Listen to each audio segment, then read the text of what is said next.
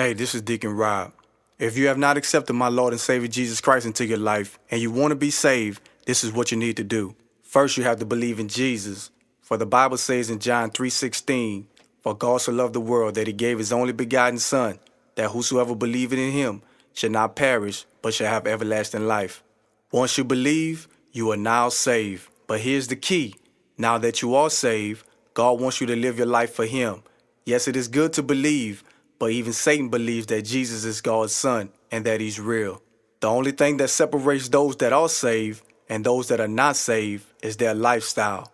Someone that is not saved continues to live in sin, but someone that is saved may make a mistake. Yeah, he may fall, but he will ask God for forgiveness to get back in line with what the Bible says. For the Bible says in James 2:26, faith without works is dead. We just can't believe. We have to live our lives for Christ and draw others to him. Our whole purpose on this earth is to live for Christ and draw others to him. I hope something that was said that will convince you to give your life to Christ and live for him. God bless. God bless.